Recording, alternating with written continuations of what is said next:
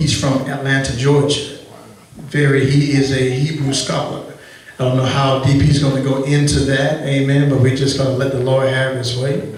So we're going to receive him now as he comes to break this word to us. And he's going to do 2 sessions, and so he'll give us a break in between. And after that, I'll come back and do a recap, and then we will be ready to eat lunch. Dinner, that is. Well, lunch. Yeah, lunch. All right. Well, let's receive him as he comes.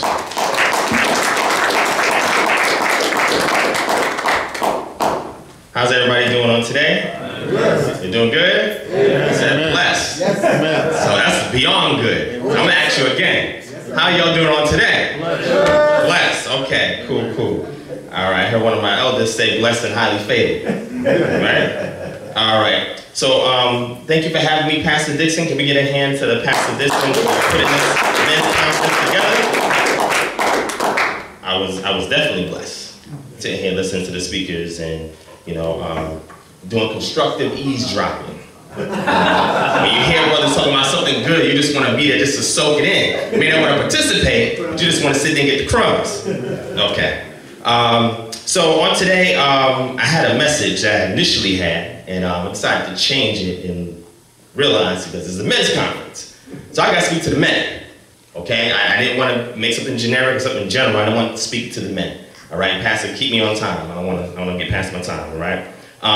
So I decided, you know what? Let me speak to the men and give the men a message.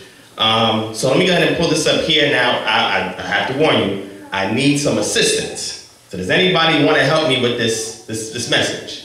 Anybody? All right, everybody raise your hands at once. All I need you to do is read. Can you read? All right, cool. So whoever's going to be my reader, can you grab your Bible real quick? We're going to go into a couple of things. All right, just give me 1 second.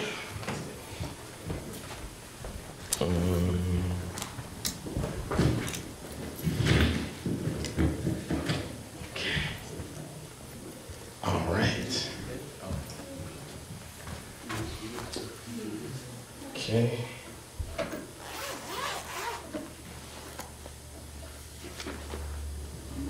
All right, so I'm going to begin. The name of this sermon is called Genesis 1:27, Never Forget.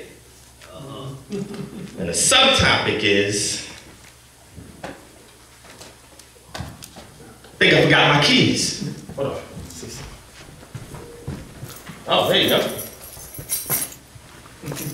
All right, got it. All right, well, that is the subtopic. I think I lost my keys. Okay, y'all gonna get it as we move through. They're like, what is he talking about? All right, so let's begin. How many of y'all ever heard of that phrase, never forget? Raise your hand. That should be everybody in here, right? You ever seen those advertisements that say 9/11, never forget? Right. Yes, so somebody tell me, what is the never forget? What is that about? Somebody tell me briefly. Anybody? Anybody? Never forget what happened at 9/11. There you go, 9/11. So I'm going to go ahead and read this for you real quick, just for those of you who may not be familiar with that slogan that is tied to that specific date that we live in infamy, okay? Never forget is an expression and political slogan used to urge others to remember events surrounding a national tragedy, most notably the September 11, 2001 attacks. According to an article published by New York Magazine, the expression was first used in relation to the Holocaust during World War II. Never forget, long ago entered the lexicon in relation to the Holocaust. It has now been reassigned to 9/11, where it is likely to remain. It has become a mantra and a marketing tool for politicians and merchandise alike. Following the suicide plane attacks against the United States on September 11, 2001, the slogan was used to commemorate those who lost their lives. It also became associated with the United States militarism after being adopted by those who supported the subsequent war on terror. Now, that is just a summary in regards to what's encapsulated into that phrase, never forget. Now, how many of y'all were alive during 2001 and 9/11 situation happened? Okay. Where were some of y'all at? Columbus, Ohio. I was at school, yeah. College. What'd you say? Columbus, Ohio. Columbus, Ohio. Anybody else? Work. You was at work. Now, let me tell you an interesting story real quick before I get into this. When that happened, I had a job interview about 2 blocks away from 9/11. Wow. But let me tell you how awesome the Most High is, right? I overslept that day. Wow. I forgot to set my alarm. Wow, look at God. That means I was supposed to be there 15 minutes before the planes hit. Wow. At a job interview. That's incredible. So when somebody says never forget, I'm not just saying never forget from somebody being distant somewhere on the other side of the country. I never forgot because of how Yah placed his hand on me and allowed me to sleep a little while longer so that I missed the tragedy. That's right. Because when I woke up, I turned the TV on and I was like, oh, wow, this is a great movie. I think I'm gonna go see it. I thought it was a movie because it was to me, it was just something that's unreal, surreal. So I thought it was a movie, and then I kept changing the channels. I'm like, wait, hold on, they advertising this on every channel. My friend called me, he was supposed to meet me. He also missed it because he was waiting for me. So sometimes when God has his hand on you, it may not just be for you, it can be for somebody else. So his life was spared simply because I overslept. And before that time, I didn't have a relationship with the Most High. Okay. Some of you have had situations like that in your life that you can attest to. That if he didn't delay you a little while longer, you wouldn't be here. Okay. All right, you're going to talk about mercy. Okay. Let's get into it. All right, so the reason why I brought this up is because one thing that the great Pastor Dixon had reached out to me for is in regards to the Hebrew language or Hebrew culture. That's something that I like to delve into. So the question is, if we're saying that the sermon is never forget, scripture is, what scripture did I say it was? Genesis 1:27, never forget. So what does Genesis 1:27 have to do with the slogan, never forget, when we're talking about men? I thought I lost my keys, but I found them. They're right there. I'm going to keep my keys there. All right, so I don't lose them again. See, because I put it somewhere where I know it's at. Because I lost it because I didn't know where I put it.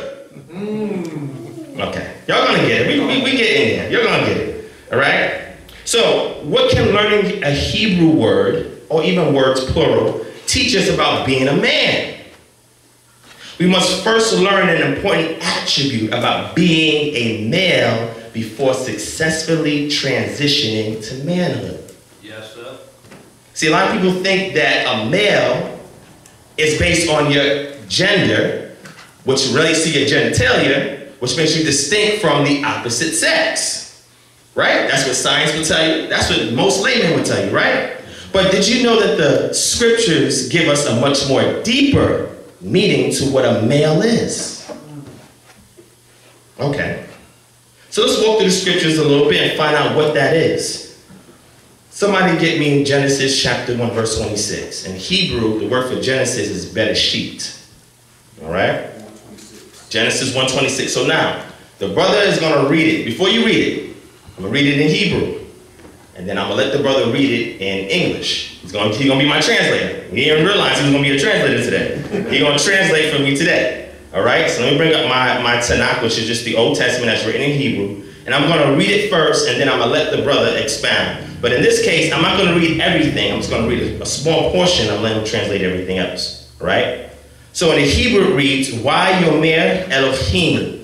Na aseh Adam, besalmenu, kidmutenu, yidu, bigat chayam, ubeof, hashamayim, ubab bechameh, ubekal haares, ubekal haromesh al haaresh. So I said I was going to read it all, but I did read it. But I'm going to let my translator translate. Read Genesis chapter 1, verse 26.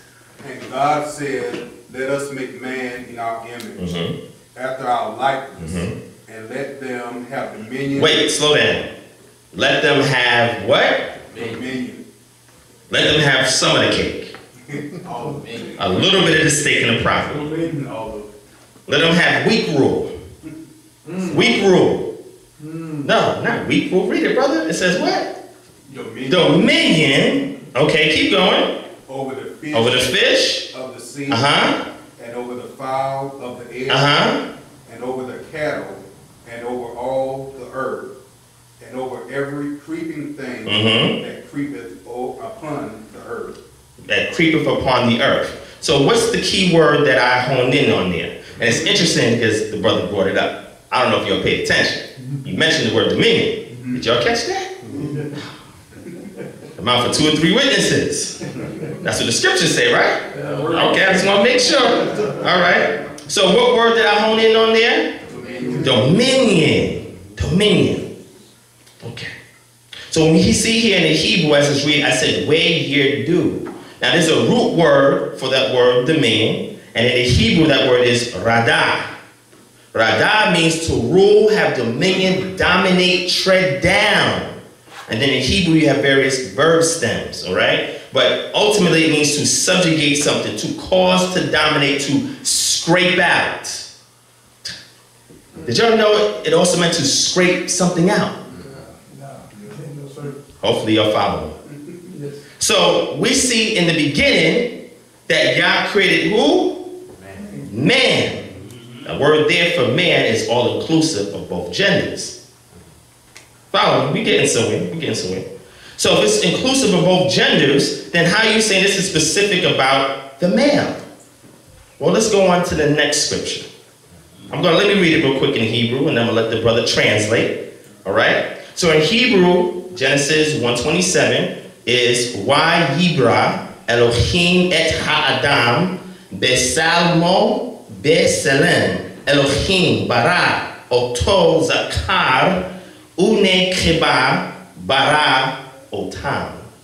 So I'm going to stop on an important part right there. We're going to elaborate a little bit more. We're going to move further. But go ahead and translate for me. I'm sorry, brother. What's your name? Nathaniel. Nathaniel? I'm Ron. You got a biblical name too, so I got the right man for the job. All right, let's go.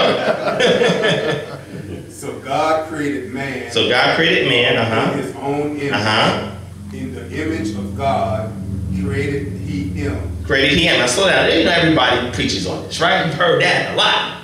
Heard a lot of sermons on that, but keep going. Male and female created he them. Male and female created he who? Them. But then when we read earlier, it says that what? Read the first line. God created he. He created who? He him. No, read the first line. First part of it. So God created man. He created man. In his own. Now wait. Now the word for man there is Adam. So Adam is not just relating to a particular person, but it's related to mankind in general. This is interesting. That's why when we see later on, they're also called Adam, even when Eve is here. Because when we look at marriage, when a woman joins a man, she takes on his what? His last name. So they're one. Amen. Okay. For the men out there, if you marry, your wife has to reflect you. Yes, come on. You have to reflect your wife. Yes. If I'm not somewhere my wife is there, I have to have full confidence that she's representing me. Amen. Yes. She has to have full confidence that I'm representing her. Yes, sir. Because when people see her, they see me. When they see me, they see her. When they see us, they see God. Okay. But you said he created who? Male and what? Female. Female. Let me ask you a question. How many of y'all actually went and researched to see what that word was for male? Raise your hand. This is deep. This is really deep. I did. Oh, you did? Okay, so I'm not gonna let him spoil it, but I'm glad Pastor Dixon's on the same page, but we all gonna get there soon, because we all on the same bus, we're on the same destination. So that word for male is zakar in Hebrew. You're gonna say, what you mean zakar? What does that mean? I don't know what that is. Make it plain. People tell me all the time, make it plain, right? Yes, sir. So that word zakar, if we go back to the verb zakar, it means to remember. It's deep. Let me say it again. The word used for male here is the word zakar, and zakar means to remember, and the verb stem, if you turn it into a noun, it means a memorial of something. He who remembers. he who remembered, depending upon what the tense is. So why would the scriptures have an account of the male part or male gender being called Zakar? That's deep. The woman is called Nekabah. Something different. That typically just means the female gender. But for the male, it's specific. So I said, Yah, why would you lay this down like this? So I went ahead and looked up the word memorial. And the definition for the word memorial is something, especially a structure, established to remind people of a person or an event. So that's why Yah made the male. Let me read Ecclesiastes chapter 7 verse 29 says, truly this only I have found, that God made man upright, but they have sought out many schemes. Is that the right one we reading? You reading the same Bible? Ecclesiastes 7:29? Oh, 29. Okay, no problem. So the scripture says that the Most High made man upright. He made him righteous. He made him a pillar. He made him a foundational structure to remember things. Okay. See, we don't see that attribute given to the female. We see it given to the male. By the time I get through this, you're going to say, well, how come the woman remembers a little bit more than I do? I know some of y'all can attest to that. Yes? Okay. We're going to get into that, right? So when we see that the Most High had made man to remember. But remember what? So Genesis 1:28, when we go ahead and read it, we see that Genesis 1:28 has another word in it that's very peculiar. It's called subdue. So not only did he give him dominion, but he also gave an instruction to subdue that which is under your feet. So it's not enough alone to be identified as a male that you have dominion, but are you demonstrating, subduing things that are under your domain? Okay.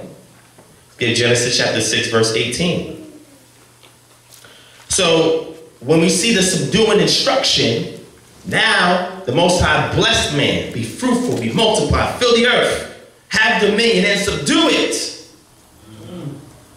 So that was an unwritten contract, right? The text doesn't say it was a covenant at that point, but we like to attribute it as well. When we get Genesis chapter 6, verse 18, it's more specific. It's an attestation of a covenant. Read that for me, please.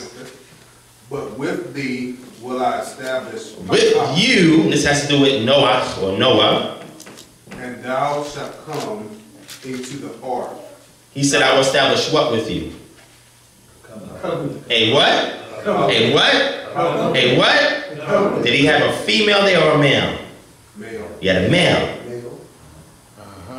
Okay. So if we keep reading, go to Genesis chapter 9, verse 11 and 12. So he says, I'm going to make my covenant with you.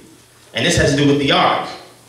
So now we have a situation where a man or a male, the Most High speaks to him. And we're going to learn how do you transition from that male state to that manhood state. Read it. What it said. Okay. And I will establish my covenant. I will establish my what? Covenant.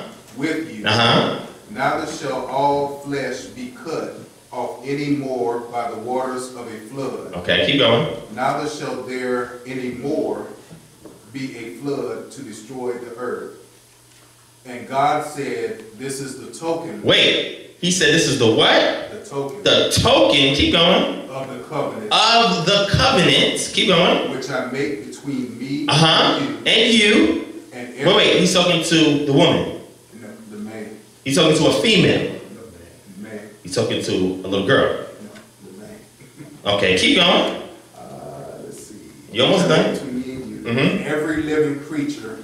So the man first. And then what? Every living creature. Wait, why did he start with the male first? Are you following the scripture we just read earlier? Yeah, because what? He has dominion. Woo!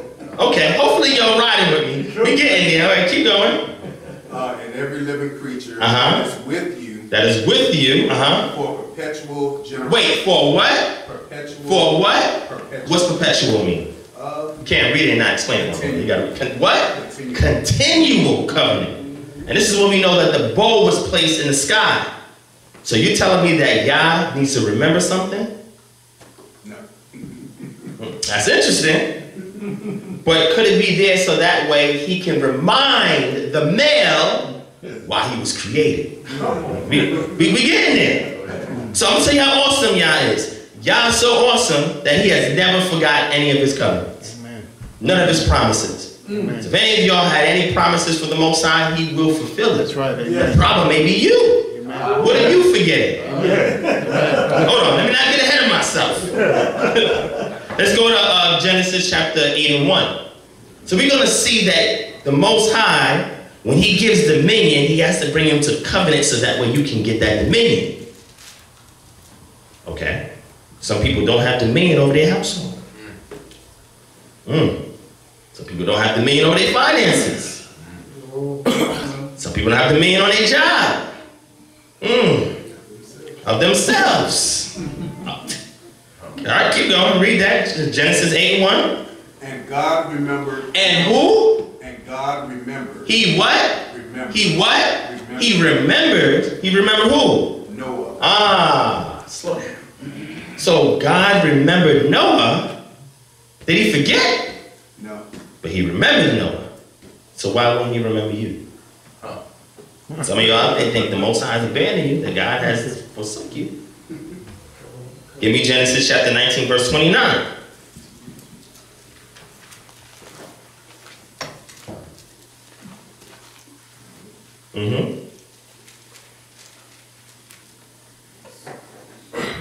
And it came to pass. And it came to pass. When God destroyed the cities of the plain. That God remembered. Wait, that he what? Remembered. Who remembered? God. Remembered what? Abraham. Slow down. So he remembered Abraham too? And he gave a covenant to Abraham. Now remember when he spoke, well first of all, when he dealt with Noah, after the flood he told Noah and his sons, do what? Be fruitful and multiply. So when the covenant was given, then the domain was given. And Noah was obedient, therefore, after the flood, he was the one or the proponent to fulfill the earth. So you see, they work hand in hand. Okay? And you read Genesis 19 and 29. So Abraham had covenanted with the Most High. Now again, another word that comes up. Give me Genesis chapter 17, verse 9.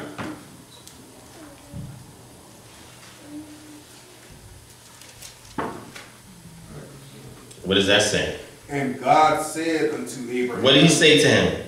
Thou shalt keep my covenant. You shall keep my what? Covenant. My covenant. Go ahead. Therefore thou and thy seed and your seed after thee in their generation. Okay, keep going. This is my covenant. This is my covenant. Which ye shall keep. Which you shall keep. Between me and you. And thy seed after thee.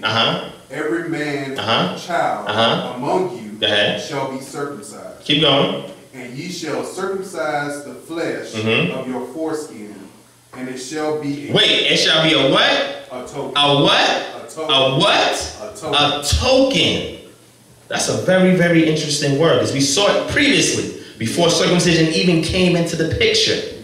You have to have something to remind you, because men forget.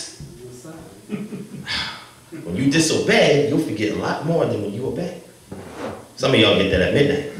It's going to get somebody. So now he saw that now a covenant was given to Abraham. He said, I'm going to show you a token to remind you.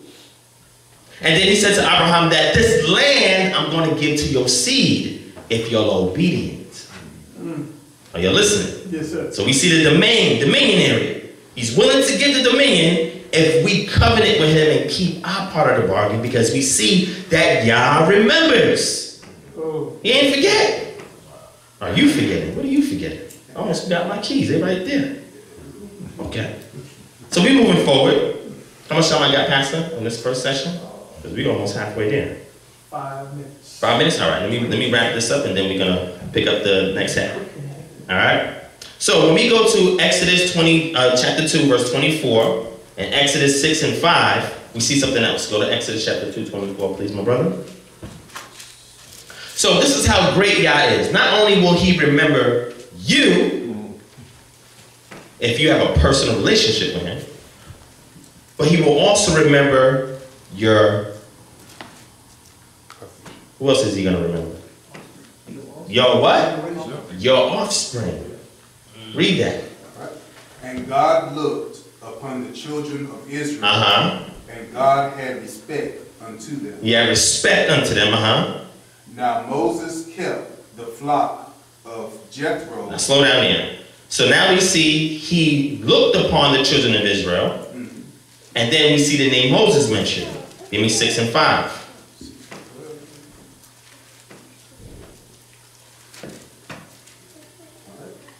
And I have also heard the groaning. Wait, I've also heard the what? The groaning. The what? The groaning. The groaning of the children of Israel. Whom the Egyptians kept in bondage. Wait, who they kept them free. No, in bondage. They let them roam around, do what they wanted to do. They had full control of everything. Bondage. So a lot of us are bound right now. Yes. A lot of us don't know the right words to say to God to get him to release us from those chains. But there's something that is given to you as a token to remind you on how to get that breakthrough. I heard that word earlier. I think I'm going to say that. Let me finish this last one right here. Let's get Judges chapter 3, verse 7, verse 8 and 34. So once the Most High made a covenant with Moses, after hearing the groanings of the children of Israel, he did what? We know he did the plagues. He released them out of Missionary, which means Egypt. And the text said they wandered for 40 years. But finally they made it in. Yes, they got there. But before they could get there, they had to make another pact. Joshua said, listen, hey, before you is life or death. For me and my household, we choose who? And y'all can choose whoever you want. But this is who we gonna serve. That's right. That's right. So the ones who were obedient and the ones who made that pact, they entered into the land. And they got a land flowing with milk and honey. They got everything. They didn't have the need, they didn't have the want. But guess what? God left some things there to test them. Okay. Sometimes you get a blessing and you wonder why is everybody trying to take my blessing from you?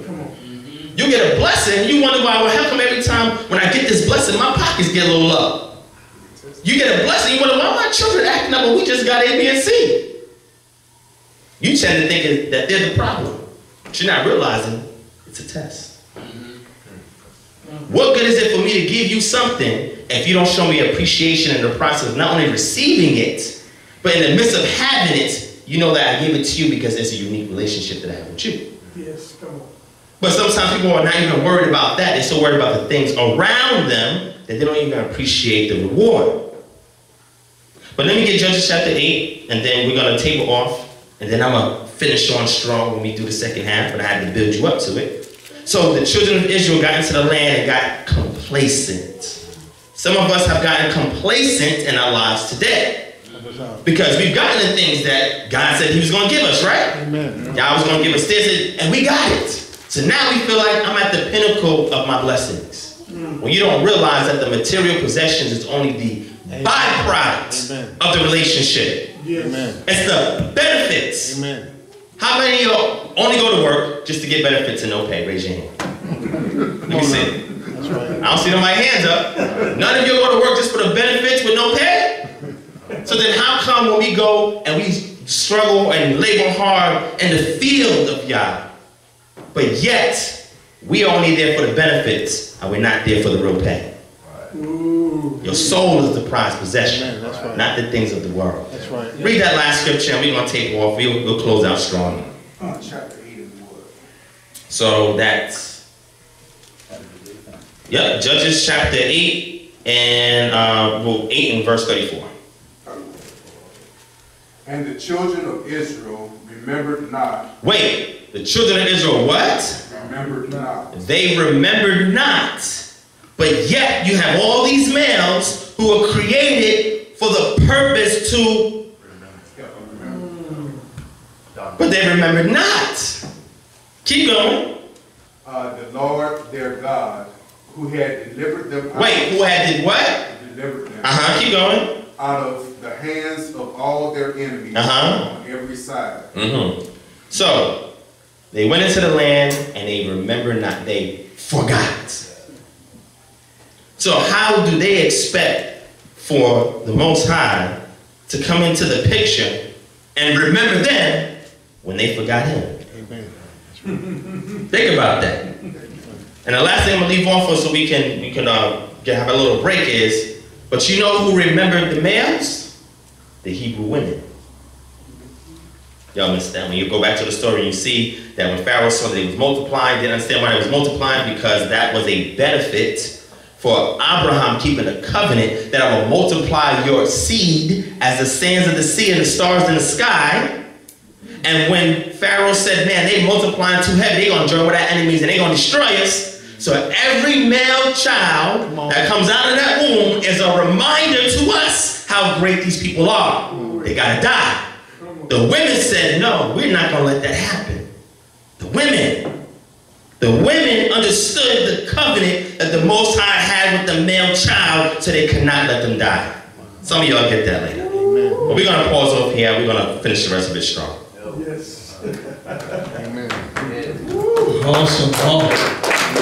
We're going into some labor. Okay. Thank you for that. I appreciate that. So, the brother read Judges chapter 8. And in Judges chapter 8, we saw that the children of Israel had forgot. Right? So, Psalm 106 and 21.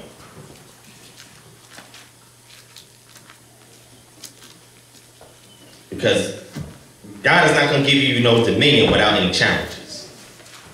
Let me say that again. He's not going to give you no dominion without any challenges.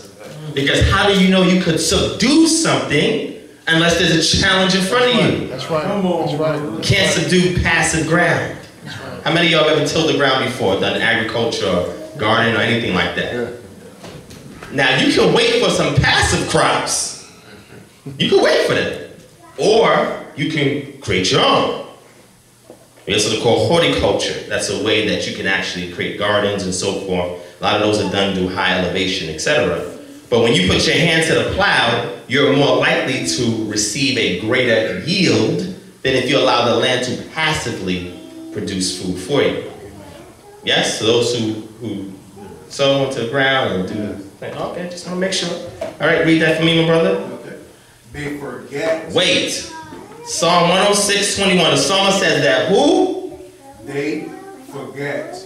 Who did they forget? God. Their Savior. Whoa. And wait. Who? God, their Savior. Keep the Savior thing up. We're gonna get to it when we get to New Testament. Keep going. All right. Which had done great things. Wait, which had done small things. Great. Simple things. Great. Only some things. All things. Great things. How do you forget somebody who's done great things in your life? Some of us may have some people in our life that are like that. Some of us may be those people in other people's lives that are like that. Somebody do something really good for you, and you forget. How does that make you feel? Somebody's in a dire situation, they need some money, and you loan them the last $1,000 you got in your bank. They take that and they say thank you. You never hear from them again. Wow. They bump back you in the street. They don't even remember that they borrowed anything from you. You see that? Right? So he did wondrous things for them, but yet they still forgot. And they saw the Most High firsthand. A lot of us only seen or experienced him secondhand. They saw him firsthand. But there was a problem. The scripture says that Moses knew the ways, but the children of Israel knew the acts. Too many of us are looking for his acts and don't know the way. I'm going to say it again. Too many of us are looking for the acts, so much so that we forget the way. Right. Okay, I'm speaking to somebody here. Somebody's going to get it. So now we have a situation where they forgot. So guess what? They cried and they groaned, and he sent deliverers to redeem them. And every time they were redeemed, they would go back and do the same thing all over again. And does any of y'all have children in here? I got children. How many times your children do something wrong and you have to punish them and they do it again? You punish them, you feel bad, like, I'm gonna give you some ice cream or something like that. You just feel bad, right? And they do the same thing again. You punish them, they do the same thing again. And you punish them. Now the punishment, punishing your child is never anything good, right? But it's something that's necessary for growth. Amen. Amen. But in a situation where they keep forgetting, you lose something in the process. So forgetting is not only going to affect you, it's going to affect everything connected to you. You start to lose your dominion. Okay. Somebody get that. So you may say, okay, well the children of Israel kept forgetting. As a consequence, they got spewed out the land. That's what the text says. Spit out the land. And now they're in captivity. And now, for some strange, odd reason, there's a beckoning call for them to come back. So you may say, well, why is Yah so patient with these hard-headed, stiff-necked peoples? That when Moses gave them the law, he didn't just give them the law, he said something very peculiar. Go to Deuteronomy chapter 10, verse 16. Because you would think just getting the law was enough. No, it's not enough. Deuteronomy chapter 10, verse 16. What does it say, my brother? Circumcise, therefore, the foreskin of what? Of your heart. No, of your private parts. Of your heart. You sure it says that there? Yes, sir. Circumcise the foreskin of your heart. So how come when people read the Torah or the Old Testament, when we get through the statutes, laws, and commandments, they miss that part there? What good is having all of that if your heart is not circumcised? When something is circumcised, you are tearing off foreskin and you are revealing something that is vulnerable to an environment that can be hostile. Let's go to Deuteronomy chapter 30, verse 6. What is the purpose of the circumcision of your heart? Because the text says, and be ye stiff-necked no more. See, when your heart is circumcised, you're no longer stiff-necked. You know why? Because you realize it's not you that's going to get it through. Had nothing to do with you. But what? And the Lord thy God will circumcise. He will what? Circumcise. So he will circumcise. That means you got to allow the process to happen. Keep going. And the heart. And the heart. Of thy seed. To love the to Lord. What? To love. To what? To love. To what? To love. To love. So the circumcising of the heart is an act of what? Of love. That vulnerable part of you, the inside of you that you want nobody else to see or touch or to hear from. Yah says, expose it to me, because in my love there's comfort, and my love there's protection, and my love there's consolement. When you expose this thing to me and you bring it to me, I will protect you, I will comfort you. Okay. But remember, initially the physical was a token. But the real goal is the circumcision of the heart. So the question is, after doing all of this, Yah, you told them, keep my statutes, laws, and commandments, circumcise the foreskin of your heart. I'm going to reward you, which he kept his promise. And also it says that the reason why he kept some of those people in the land that they could not defeat is to teach them how to war. Because without struggles and situations and challenges, you're not going to know how to fight. That's right. That's right. How effective it is if you get trained in a gym and you never have no sparring opponent. And then the day comes, you gotta go fight somebody because you shadow boxing the whole time. You gotta go fight somebody. How effective do you think you're gonna be? That's right. That's right. That's right. Think about that. So what God does is he gives us sparring sessions. The sparring session is not designed to beat you. The sparring session is not designed to overcome you. It is to train you how to fight your real enemy. Amen. But we get so mad at God for bringing the challenge that we don't realize that the victory is in the process, not the prize. Somebody's going to get that. Somebody's going to get that. But you got to question and say, yeah, you have so much patience. Why do you even care about this forgetful man that is disobedient to you? Read Psalm chapter 8. verse 4. We said this word earlier. Two important words we pulled out. What is Psalm chapter 8? A lot of us are familiar with this, but are you connecting the dots? What does it say? What is man that thou art mindful of him? Hold on. What is man that thou art what? Art mindful. That word mindful in Hebrew is the same word zakar. What is man that you remember him? Why are you remembering man? Keep going. And the Son of Man that thou visitest. That you visited him. Keep going. For thou hast made him a little lower than the angels. So his status in regards to power and authority is minuscule compared to the angels. But keep going. And hast crowned him. Wait, but yet you crown him. Wait, he forgets. He's stiff-necked. He messes up. But you did what? You crowned him. And what else? And with glory and honor. With glory and honor. Keep going. Thou madest him to have dominion. Wait, you made him what? To have dominion. So wait, this is the psalmist speaking back to the Creator.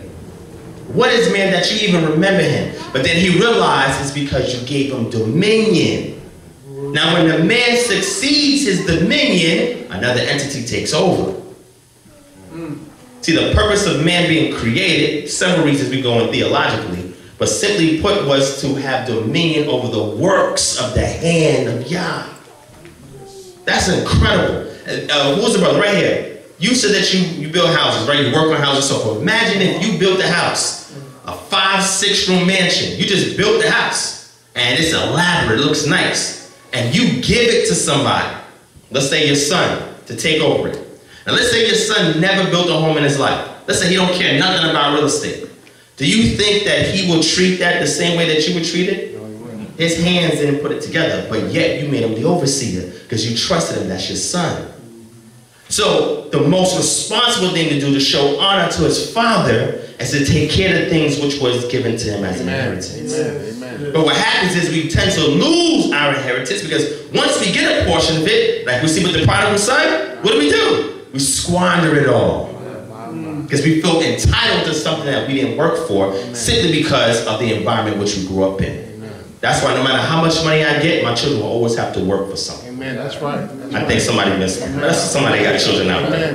That's what somebody got children out there. So we see that he remembers man because he said, I have given this creature dominion over the works of my hands. And everything else that I created, that he has this dominion. So I can't just let him go. This is why he keeps remembering man. This is why he keeps covenanting with man. Are you following me? Yes. But man, he doesn't have the ability to remember all the time. It's interesting. So what did Yah do? He said, you know what? Because man forgets, I got to give him another token. We almost there at the keys. So man forgets, but he needs another token. We see he kept giving token after token. Give him the rainbow, said I'm not going to do A, B, and C because of the flood. He said I'm going to give you circumcision so you can remember. He's giving you tokens to remember because man is so forgetful. And that's why he was created, to remember. It's not the woman's job to remember the covenant or the promises or the stuff that you made with the Most High for your household. It's your responsibility, oh man. Amen. That's why you're the male. You're the rememberer. Okay. Some of y'all get that.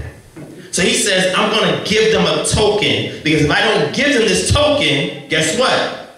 They're going to forget again. Okay. So we see even in the Tanakh, which is the Old Testament, the token is promised in Ezekiel chapter 11:19. You don't have to read it. Ezekiel chapter 36 and verse 26. You go back and read it. Where he says, listen, I got to take out your stony heart and give you a heart of flesh. I have to sprinkle water on you so you can be cleansed. And I got to give you my what? Ruach. Your pneuma in the Greek, which means the spirit. Because man can't do it on his own. Amen. He needs a token to remind him. Yes. Because if he doesn't have that token to remind him, he's going to forget. That's right. And then he's going to forfeit his property, which is anything that Yah has placed under his feet to walk and tread. You're going to give up your citizenship. People are missing that. So the question is, where did this token of this promise come into fruition? Well, we see that is a very important person in the New Testament who was entrusted to be the one to bring this token to all of us here. You know the story, right? But in their reign, we have the Israelites, or at that time the Yahudim, so we say the Jews, who are now in the land of captivity, which means they are no longer sovereign in their land. So how does that translate us today? Well, some of us are not landowners, physically. But you do own a lot of other things that are in your domain. But let's get Luke chapter 10.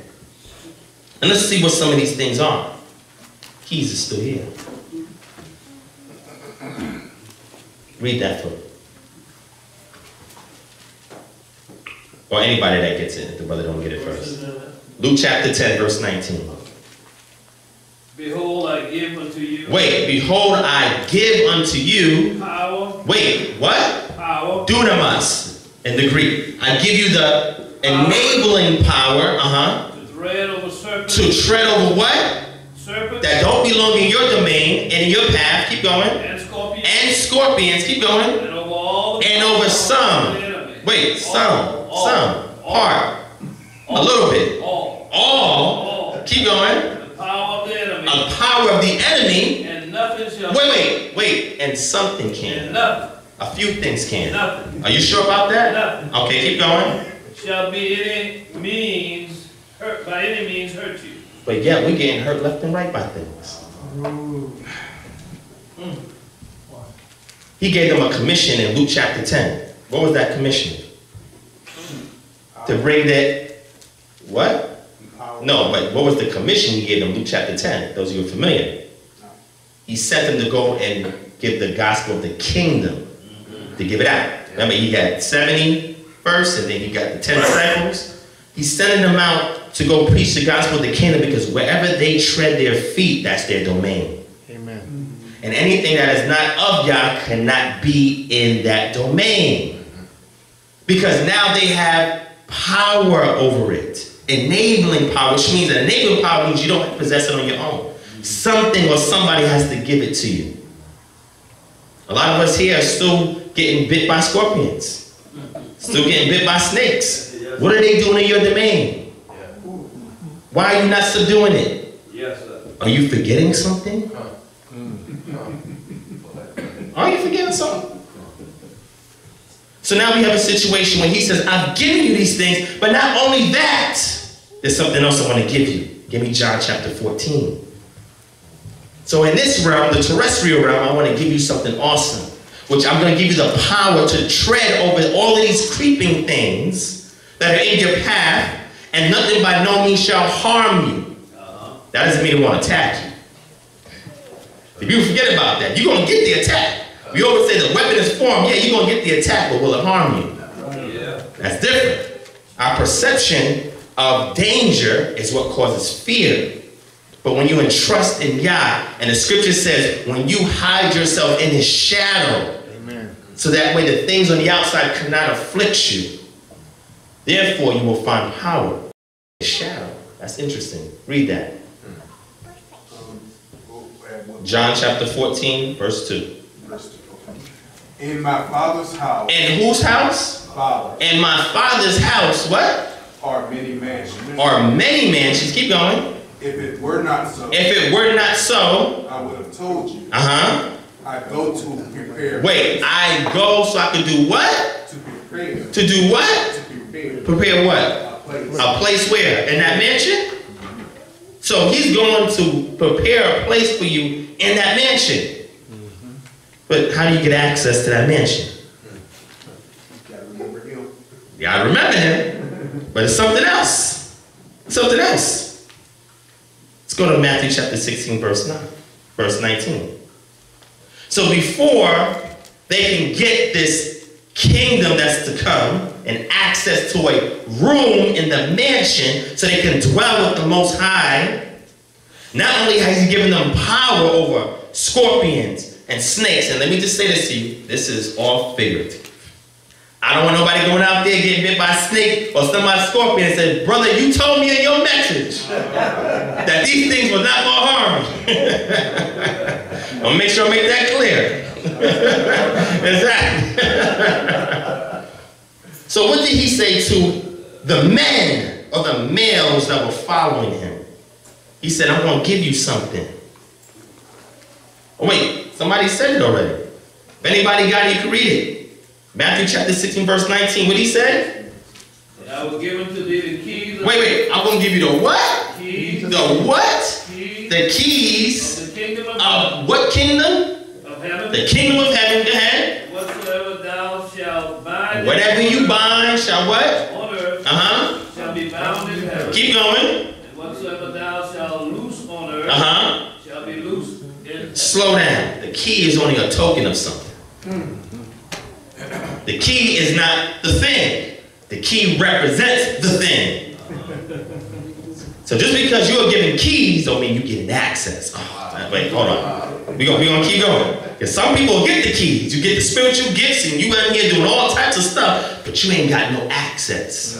Because now you got situations going on, you can't subdue it. You ain't got control and power over your domain.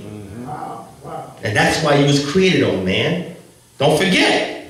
So he says, I'm giving you the keys, because these keys are not only going to give you access to things in the terrestrial realm, but when the new Jerusalem comes for those rooms that I'm making for you in that mansion, you also get access. But guess what? You need the token. So what is the token that's going to let me know that I'm getting access to that mansion? What is the token that's going to let me know that when I have scorpions and snakes and so forth in my life that are fighting against and I'm having issues with, what is that token to remind me that I will always have control and power and authority once I yield and submit to the covenant that Yah has made to redeem my soul, which the scripture says it is precious. A man cannot redeem another man's soul. But there's a particular situation where we're given an exception. But I'm not here to touch on that because the brother already touched on salvation. I want to give you a byproduct of that salvation. And in the theological circles, they call it the soteriology. Soter means salvation, to be saved in the Greek. So remind me. You remind me. Because sometimes you got to speak to somebody else to remind you. Sometimes you can look in the mirror and remind yourself. Sometimes, like when my wife does, you get words of affirmation. You got to put it around places to remind you of certain things. But man, you're responsible for remembering that covenant because you are the priest of your household, which I heard earlier as well. But let's get John chapter 14 and verse 26. For those of us who are obedient, because when you're no longer stiff-necked, your heart is circumcised. It is open. The vulnerable part of you is exposed to the love of the Most High. And he can work with you because you realize that your ways are not his ways. Your thoughts are not his thoughts. And when you yield to him and you are obedient, now you can begin to have the enabling power to subdue anything that is in your domain that does not have the jurisdiction in your realm. See, when you are not remembering the covenant, you are yielding jurisdiction of your domain to another entity. You're giving something in somebody else's illegal possession. When you have the keys, you have the right of possession. But when you look at the lease says that anybody that is not on that lease is a visitor. But if they stay for too long, they become an illegal occupant that does not belong in that realm. So some of us here, I don't know, may have a family member or friend, but just because you gave them keys and they got a little bit of access, they think that's their home. Think about that. Some of us have been given the keys. Like I told you, you may even be given access, but you realize you still don't own anything because you're not working for it. Read that.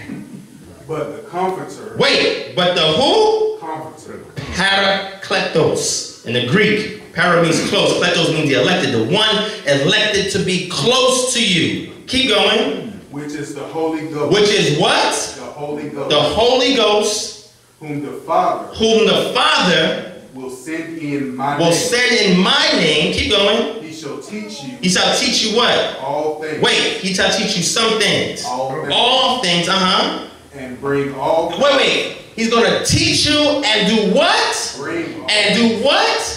Bring all things where? To your remembrance. To your remembrance. Full circle. I don't know if you're following me on this. Come on now. Come on, let's take it home. So now today, we have a token of the covenant that at this time was done by who we say in the Hebrew, Yahushua ben Yosef, or Yahushua HaMashiach, which we say is Jesus Christ. He had initiated a process for us to enter into, so we can be back in right alignment with the Most High, his Father. He has prepared rooms for us in the mansion. He said, listen, I wouldn't do it or say it if it wasn't so. But I know, man, that you're forgetful. I know you're not going to even remember day by day that I got something up there waiting for you. And not only that, that I'm giving you a token of what's to come by allowing you temporal things. When the disciples went out, they were commissioned to heal the sick, right? Cleanse the lepers, right? They had power over sickness and disease and all types of stuff. Well, why did they have the ability to do that? Because the message has nothing to do with healing. That's a byproduct of the message. That's why when you read the scriptures, you see that when Jesus went around healing everybody, after a while he just stopped because of unbelief. Then he transitioned to teaching mode and said, listen, they're not going to believe me doing the works anymore. Let me just talk about the message. But why do you think that's the case? I'm going to ask you, my brother, since you read it. Why do you think that's the case? Because we have to remember who he is and that he gives us the power. That he's the source. Yes. Right? Yes. We can dig the well, but we got to wait for the rain day. Right? We don't control the rain. Just like we may not control the famine. That's why you got to dig deep. Yes. And the purpose of the well is a reservoir of something good that happened prior. See, sometimes we're not digging into the reservoir of our memories to see what God did for us in the past. Come on now. So sometimes when we face something in the future, we think he's handicapped. He said, man, is my hand too short that it cannot save? Is my hand too short that it cannot save? No, it's not that my hand is too short. It's that your sin has separated me from you. When you confessed it and yielded up to me, I can remove that stumbling block and give you the enabling power to subdue. But you gotta have that token. And you said the token was what? The Holy Spirit.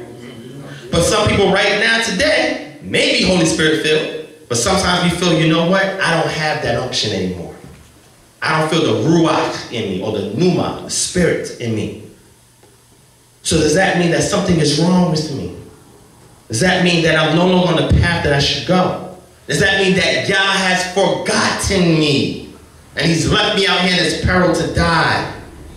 No. Sometimes you get in a situation where you got to be filled up again. Amen.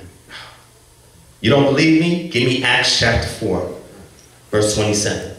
And these are the people commissioned with the Spirit in Acts chapter 2, and they had to ask to get refueled again. They had to make a pit stop. Because when they was on that road, a lot of things was happening to them. Keeping the name of the one who was killed, who they were representing. So they needed a token to continue to remind them of the journey and the path and the destination. Read that. Take us home with this. Chapter 4 and what verse? Verse 27 to 31.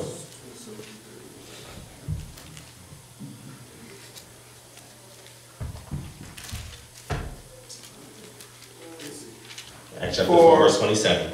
For of a truth, against thy holy child Jesus, whom thou hast anointed, both Herod and Pontius Pilate, with the Gentiles and the people of Israel, were gathered together, for to do whatsoever thy hand and thy counsel determined before to be done. Keep going. And now, Lord, behold their threatening. Wait, behold their what? Threatening. A lot of times we come under threats and danger and worry and issues and problems and situations, as some people like to say.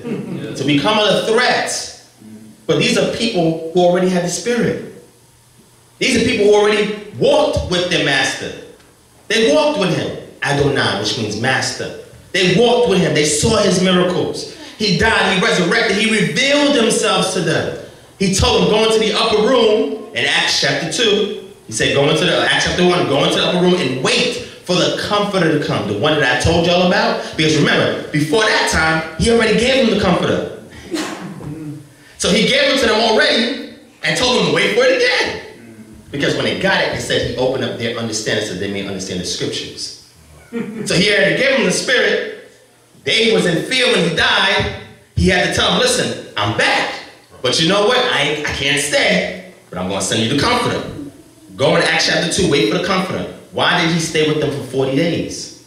See, when you start to understand the culture, you'll understand that when he was crucified, it was around Pesach or Passover, or unleavened bread, and 40 days later, 40 to 50 days later, is another, what we call Jewish festival, it's really an Israelite festival called Feast of Weeks.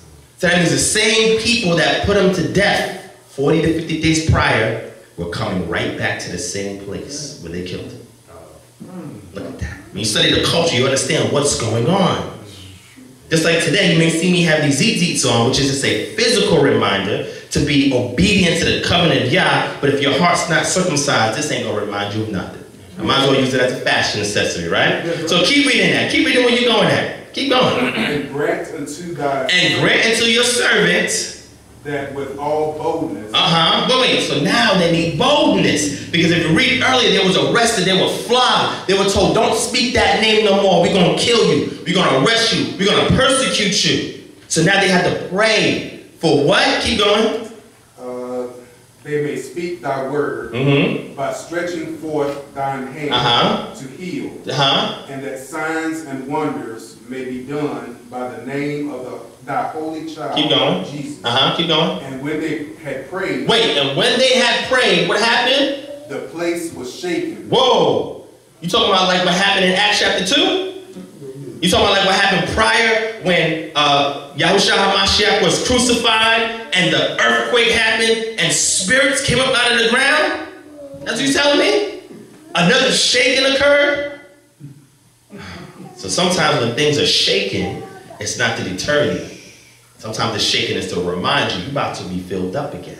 But if you're not stirred up, it ain't going to happen. You got to welcome these things. Read it. Go ahead, read it. Finish reading it. Where they were assembled together. Wait, so they came together, not by themselves. This is for somebody out there. Keep going. And they were all filled with They were all, wait, I thought they had it already. How you get filled and you're going to get filled up again? Because life situations can deplete you of that. So sometimes you got to go through it to understand that, God, I'm not where I'm supposed to be. But I need more of this token of the covenant, because every time I possess this spirit and show fruits of it, I know that I'm going to make it into the kingdom. And they were filled again, and what? With the Holy Ghost, and they spake the word of God with boldness. And if you don't know how to do it, and you need the Spirit to speak for you, Romans 8:4 says the things that you can't say, that the Ruach or the Pneuma makes groanings on your behalf. Amen. So that Paracletos, the one that was elected to be close to you, now is not only the token to remind you that Yah has his hand on you, but also to mediate for you. In the event that you don't know how to speak to the Most High, that you have something that is elected to be close to you, that's reminding you and also reminding Yah that you have been sealed, my child. He has not forgotten you. And never make anybody feel that you don't have the Spirit simply because you got a situation. Tell them, I just need to be filled up again. Are you going to be the one to help me? Are you going to take me to the pit stop and put the fuel in me and change the tires? Are you willing to go through the process with me? Because a lot of times we only celebrate people when they get the prize, but we never there with them when they're going through the process. Yes, sir. When is that going to change? So man, you're a male because your job is to remember. That's why he created you, to remember his covenant, his goodness, his mercy. Taste and see that he is good. Yeah. How many of you haven't had one of those dishes and you think about it all the time, like, man, I wish I had some sweet potato fries and some gravy and some. You think about that. That reminds you that at one time you tasted something that was good, that satisfied your senses. So sometimes we may not, in a while, have tasted to see that God is good. But I tell you all the time, sometimes it's because you're next in line and you're not celebrating the person who's ahead of you. Oh, man. You're always trying to jump the line, try to skip the line, try to throw shade on somebody else's celebration. Why not celebrate with them? Because that only proves what's in your heart and that you're willing to help your brother and sister out. Amen? Amen. So I'm going to leave it off with this last statement. and then I'm out of here. Don't lose your keys. Put your keys somewhere where you can save it. You won't lose it, because these keys give you access. It's just a token of the thing that you possess. It's called right to possession in legal terms. But no matter how much access you have, no matter if you have the keys, if you're not obeying the word of the Most High, this don't mean nothing. The spiritual gifts don't mean nothing. How good you preach don't mean nothing. If you don't have that spirit and you're not producing the fruits of it to remind you of the covenant, it don't mean nothing. So don't always look to the woman, because you know sometimes women remember everything. They remember doctor's appointments, birthdays. I know I forget some stuff. And I know my counterpart, she remembers the stuff, and I be feeling bad. I'm like, you know what, God, is there something that you gave me to remember that she may forget? And I realized that as a male, my job is to remember God's covenant. But I don't into manhood until once I remember the goodness of Yah and I walk in obedience, that I can begin to subdue every challenge, every adversity, every situation that He's placed in my path. When I have that enabling power to conquer it, now I have transitioned to manhood, because I can speak it and watch it get done. Amen. Hallelujah. Amen. Hallelujah. That's it. I'm done.